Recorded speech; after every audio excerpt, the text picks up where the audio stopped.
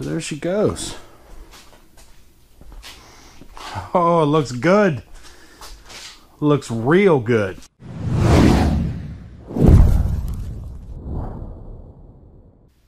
Alright guys, welcome back to Fishing with Vance. Today we're gonna do a couple things. It's gonna be part 2 of the Pelican Bass Raider modification here for 2022. I got both the tables on there for right now, but today the big thing is I'm going to have unbox my Honda motor. I got this thing a little while ago, but other projects kind of got in the way of getting it unboxed, and also I needed a place to put it once I got it out of the box. So I finally got around to building the motor stand, and here it is here, because basically I got it from watching Bill of Rights fishing and Bass Brothers fishing. It's sort of a combination of the two.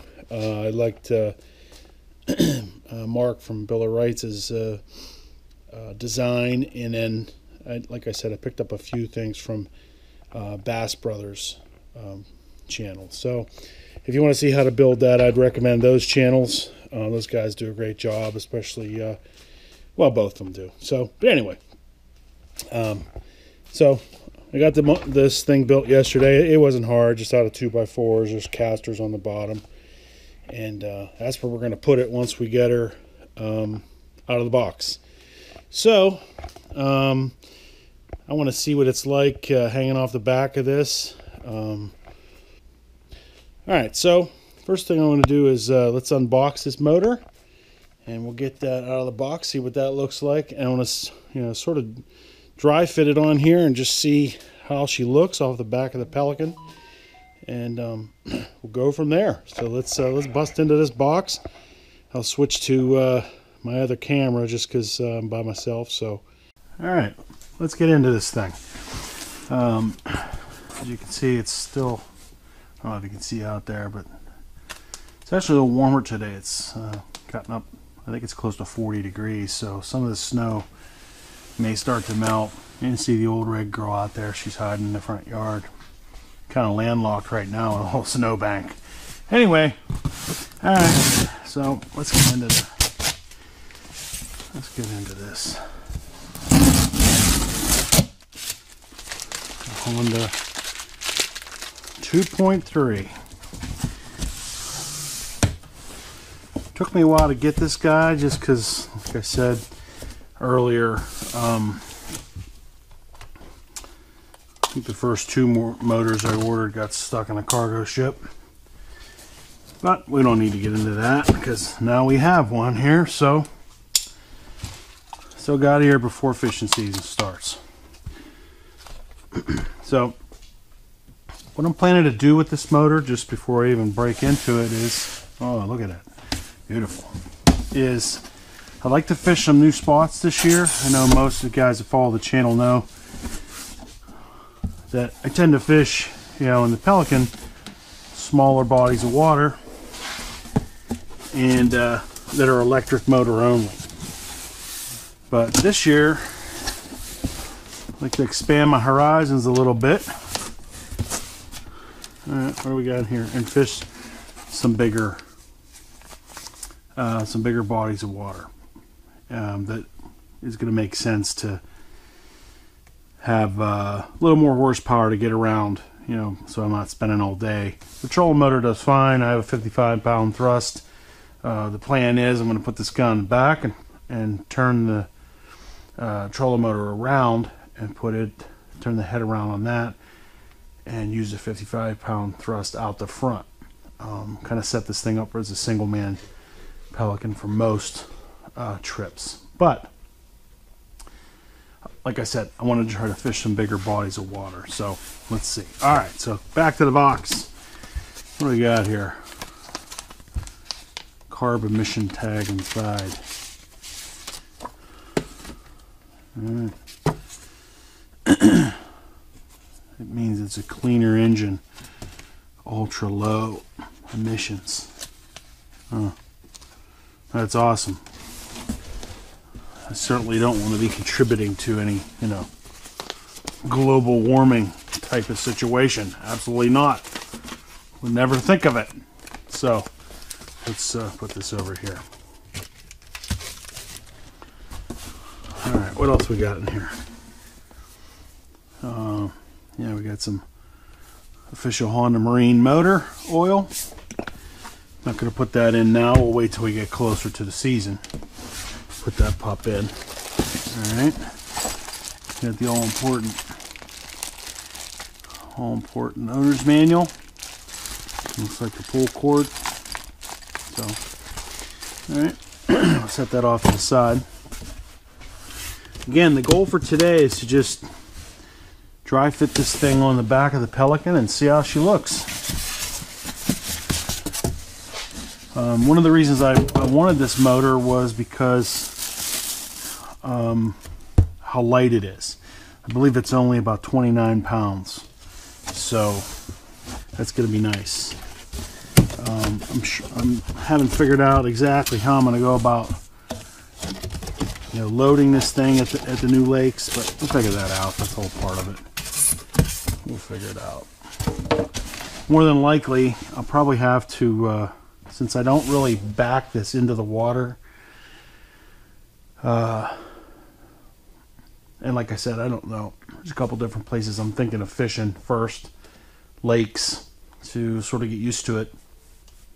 But what I'll probably end up doing is putting the motor on board with me and then getting the boat in the water and then mounting it. And then going from there. We'll see. We'll see how it goes. We'll figure that out. Alright. Let's see how this goes. I know there's a certain way that you want to carry these. It'll show you, but I mean there's nothing in it, so it shouldn't matter. Alright, come on, baby.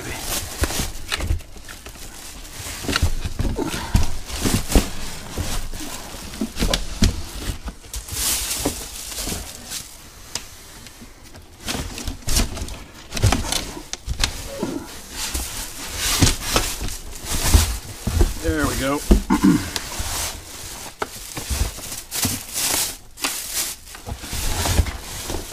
There we go. And there's a handle on the front. Carrying handle. Alright, there she is.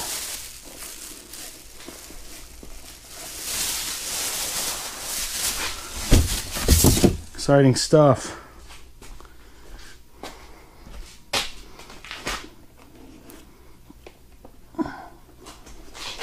Let's get her on him. Oh, she looks pretty. Very pretty.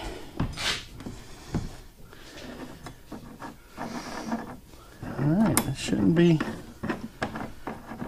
I know other guys have this on theirs, so... This is the 15-inch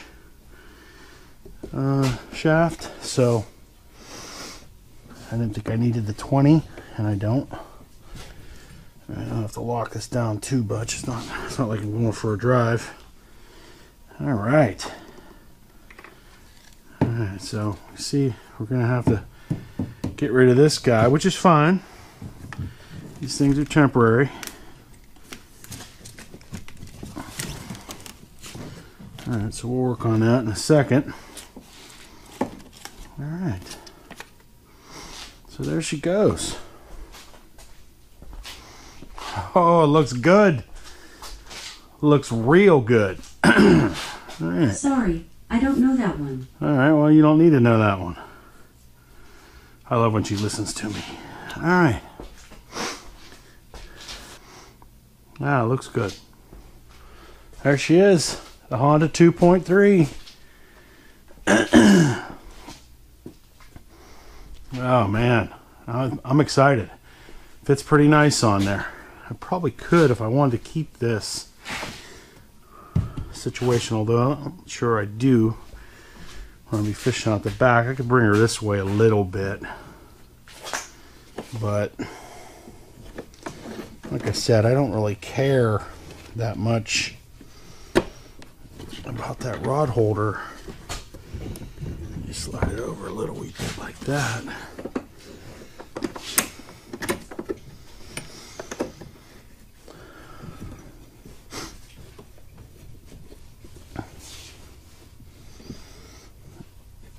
All right.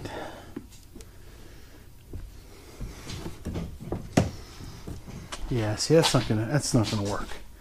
Because no matter what, you go to steer, it's gonna be in the way. So, and then obviously, for reverse, you gotta do this, and this is gonna be in the way. So that's fine. That's why we're dry fitting it, just to see how she goes. Oh, but I like how it looks. That's for sure. That's gonna be awesome. It's gonna scoop me nice, even me in there. Gonna be real nice. All right. Let me work on some stuff, and I'll be right back. Let's see how she fits on the motor stand. I'm pumped. FishingWithVance.com.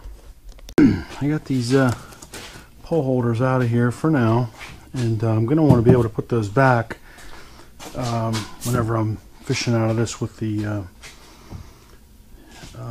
with just a trolling motor back here, and I'm fishing out of the back, or if I have two guys with me, if somebody's fishing out of the front, I'll put them back, but they're easy to clamp rack on and off. But I wanted to just see how this thing would rotate. It looks to me like unless I get some type of extension, I'm not going to be able to sit close enough with this table here with this bracket. So it looks like that guy, the homemade table, is going to come back into play because I can get nice and close. So, that's okay. That's what it's for. But all right, so let me swap these two, and then we'll see how much closer. Because there's no way with me sitting there, I'm not going to be able to reach over this. And then also, I can tell right now with these in the way, that's definitely going to get in the way. Now granted, this guy's just going to get me from point A to point B, and then for the most part I'll be fishing out of the front with the trolling motor, I'm saying. So this is just going to get me from the dock to the spot, or move spot to spot into bigger lakes, or if I would venture into the river. Let's see how low this thing gets. I think it's perfect. It's definitely not too low. I can move it back over now that I got those pole holders out of the way. Just get it dead center now.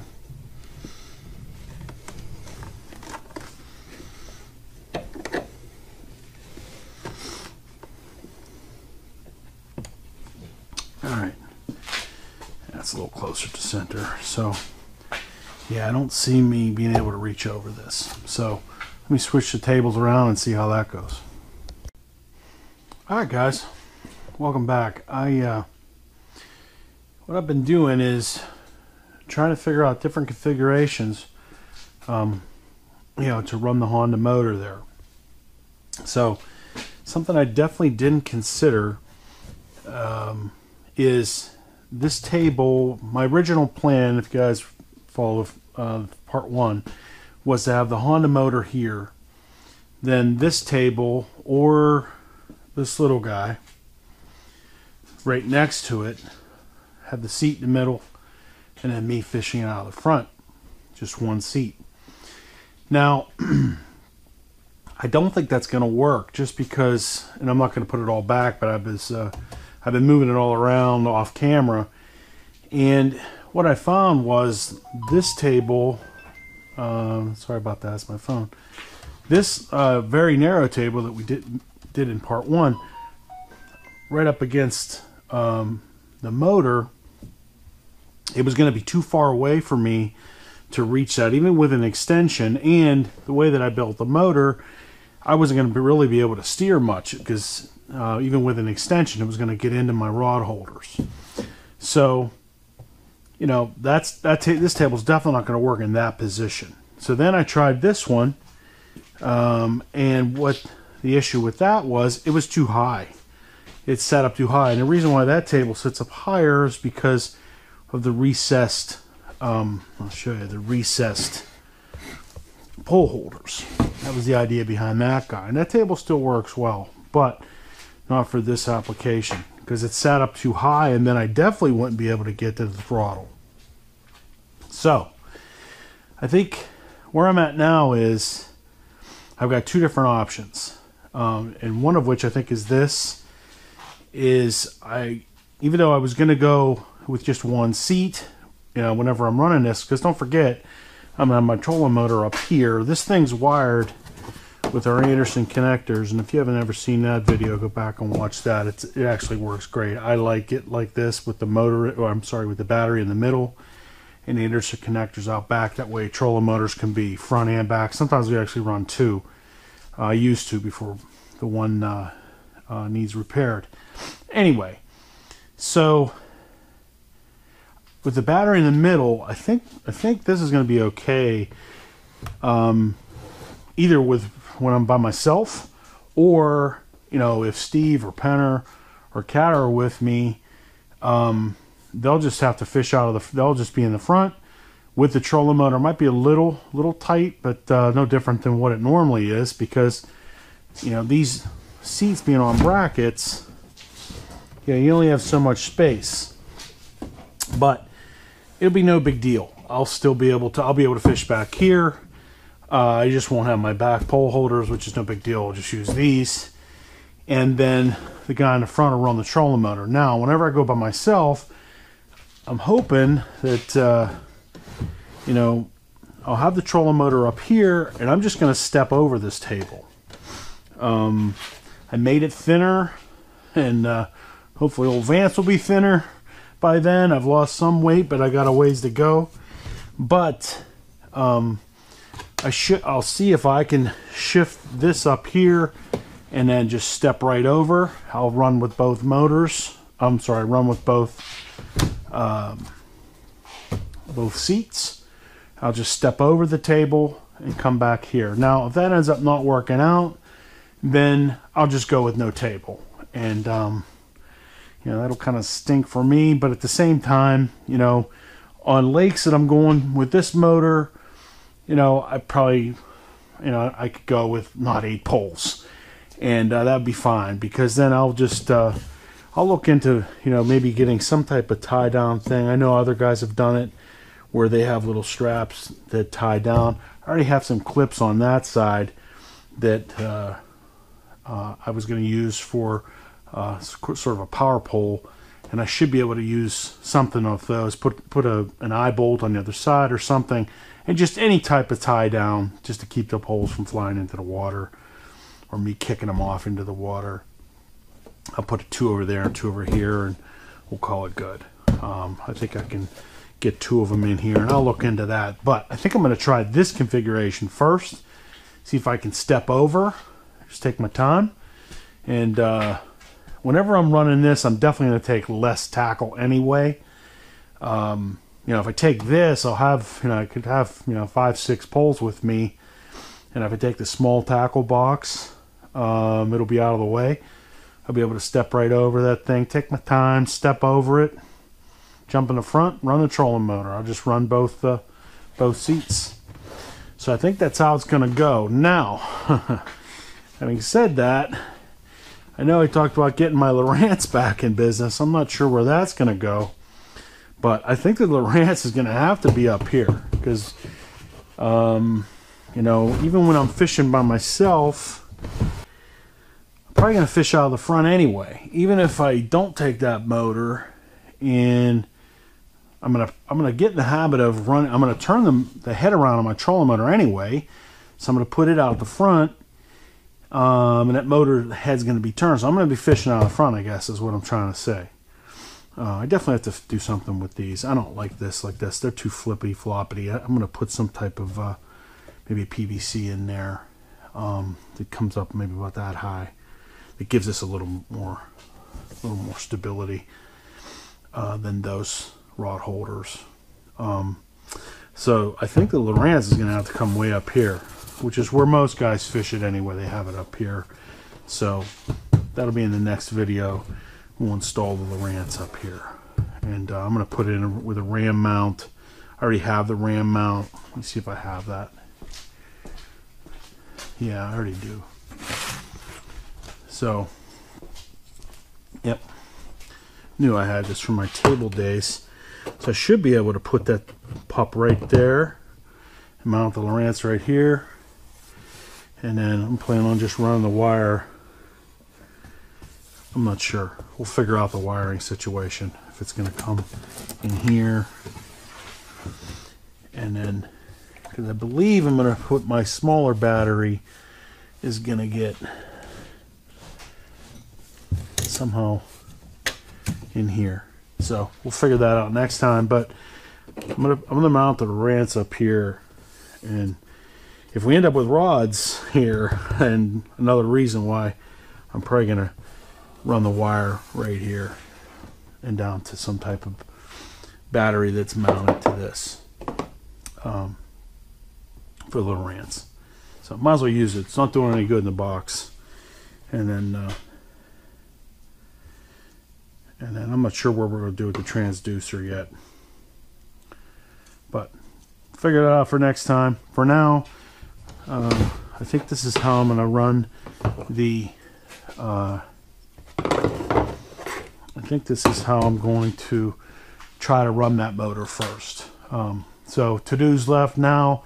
I need to turn the motor around on the head on my trolling motor. Haven't done that before, so I better research that a little bit. I think it's a matter of just unscrewing it and turning it around, but we'll see. So I'm going to do that, and then also look into some tie downs, and then I got to get the box out and figure out what I got with the Lowrance. So, all right, before we go, let's try out the let's try out my holder here for the motor, the motor stand, because this can't stay on here in my garage. So take this guy off. Let's see what happens.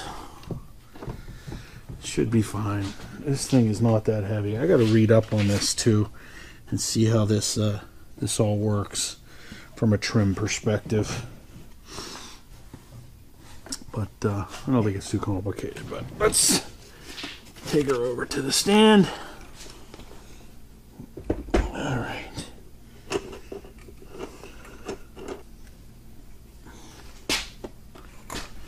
Oh, this could be nice. This could be real nice. It'll work. Again, nothing fancy with this. Bass Brothers. The channel Bass Brothers. I'll put a link in the description for those guys. They do a good job. And then, of course, Mark from Bella Wrights. I've been following him for years. And so it's kind of a, this motor stand is sort of a combo of both. But yeah, it looks good. It's gonna work perfectly. I'd say probably the only thing I screwed up here was if I wanted to, you know, put a bucket there. I don't see myself being able to put a bucket on there based on how I have this, but that I could change that. I was just giving it some more stability, but I don't see myself running it much here in the garage. But all right, so that'll work. Success on the stand. It's not going anywhere. Let's wheel this thing over here. Be nice if I could get both on there. Let's see. Trolling motor's hiding back here in the corner. He's worked on anyway. I got so much spare wood everywhere. I don't know what I'm doing. I'll tell you what. Next thing I got to do is clean this garage out. I got too much crap, like everybody else. Look at this. I got too much junk. So, you know, all this junk. I'm gonna do a video on. Maybe we'll do a video on some serious garage organization of all this tackle. And because I got tackle in there and up there and all over the place, and I tend to use that stuff over there. I like what I did there, so maybe I'll rip this all down and get this out of here and go from there. All right, I digress. Sorry about that. Okay, let's see if this will fit on here too. Yeah, maybe not. That's okay. It really wasn't designed to hold both. I'll tell you what, let me move the Honda over and see if this will go on there too. Hold on. Well, all I had to do is move it over a little bit. No problem. This guy needs cleaned up, and I'm going to reverse the head on this anyway. Actually, this is my 44 pound that needs worked on. So maybe I'll use this to try to fix it. What it's doing is it's not it won't turn off. Like if you plug it in, you know, as soon as I plug it in, it wants to just run. So there's probably something wrong with the switch. I started to look into it a little bit. I'd love to fix this. I love this motor. Actually better than the 55. It's lighter and I really like it. So, but yeah, back to the stand. Fits pretty good. I like it. It's exactly what I wanted that to do. Keep my motors out of the way. Pretty sweet. All right, success. That's going to wrap it up for today's video. That's I know not much there other than the Honda unboxing and trying to configure the what we wanted to do with the Pelican Bass Raider. So stay tuned. Next video we will mount the Lowrance, figure out how that's going to go and get wired. I think that's how I'm going to run this. I'm glad I tried to, you know, do the dry fit with the Honda motor, and yeah, my original plan in my head just isn't going to work. So I think this will. If this doesn't work, then whenever I'm running the Honda at new motors or in the new rivers, or new lakes, new rivers. Come on, Vance. I may have to just get rid of the table altogether and tie some poles down and roll tide. We'll see what happens. All right. Thanks for joining me today. A lot of talking today, not a whole lot of action. But anyway, thanks for joining me in Vance's garage here on this snowy February day. It's actually a little warmer today, but on this February day. Thanks for joining me today. See you next time on fishingwithvance.com. Fish on. Burn out.